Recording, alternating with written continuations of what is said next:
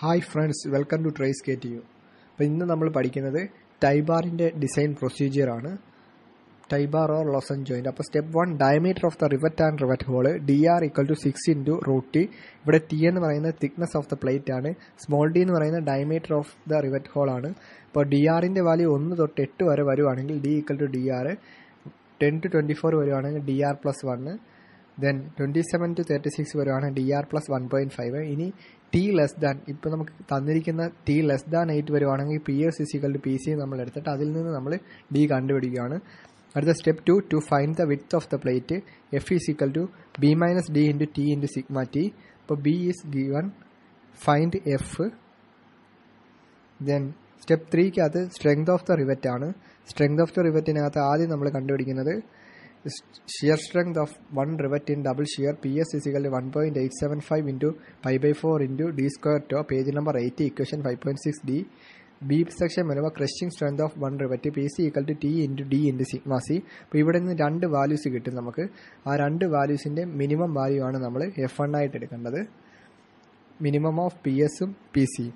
Then step 4-ലേക്ക് വരുവാണെങ്കിൽ step 4-നകത്ത് നമ്മൾ കണ്ടുപിടിക്കുന്നത് നമ്പർ ഓഫ് റിവറ്റ്സ് റിക്വയർഡ്, എത്ര റിവറ്റ്സ് വേണമെന്നാണ്. അപ്പോൾ total load F / minimum load F1.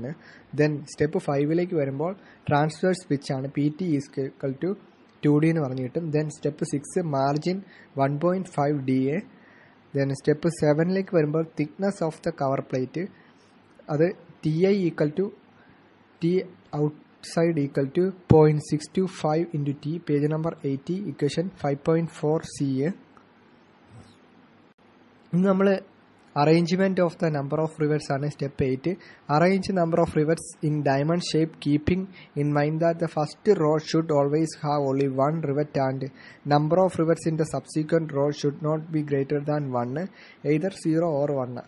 നമുക്ക് ഡിസൈൻ നോക്കാം. അപ്പോൾ ഇതാണ് ഒരു ടൈബാർ ഓർ ലോസഞ്ച് ജോയിന്റ് ഡിസൈൻ. അപ്പോൾ ആദ്യം നമ്മൾ 1 ഇട്ടു, പിന്നെ 2 ഇട്ടു.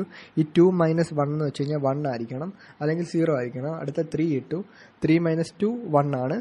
ദെൻ 4 ഇട്ടു, 4 - 3 1 ആണ്. പിന്നെ നമ്മൾ വരയ്ക്കുമ്പോൾ draw minimum number of columns വരത്തക്ക രീതിയിൽ നമ്മൾ അറേഞ്ച് ചെയ്യുന്നതായിരിക്കും നല്ലത്. സ്റ്റെപ്പ് 9 എഫിഷ്യൻസി ആണ്. എഫിഷ്യൻസിക്കുള്ള ആദ്യത്തെ equation strength of the solid plate, F solid = B × T × σt.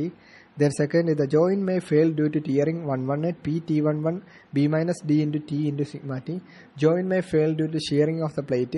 PS11 = N × 1.875 × pi/4 × d² × τ.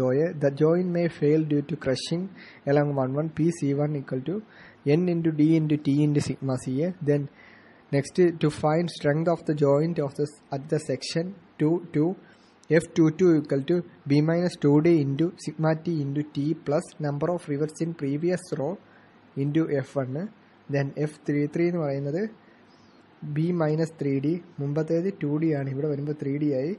3D × T × σt plus number of rivets in the previous row into F1. Then F44 എന്ന് പറയുന്നത് B - 4D × T × σt plus number of rivets in the previous rho into F1. അപ്പോൾ നമുക്ക് efficiency എന്ന് പറയുന്നത്, ഇപ്പോൾ നമ്മൾ ഇത്രയും കാര്യങ്ങൾ കിട്ടി, അതിൻ്റെ ഏറ്റവും ലീസ്റ്റ് ആയിട്ടുള്ള വാല്യൂ ആണ് നമ്മൾ എടുക്കേണ്ടത്. അവിടെ divided by B × T × σt ചെയ്ത് കഴിയുമ്പോൾ നമുക്ക് എഫിഷ്യൻസി കിട്ടും. Thank you.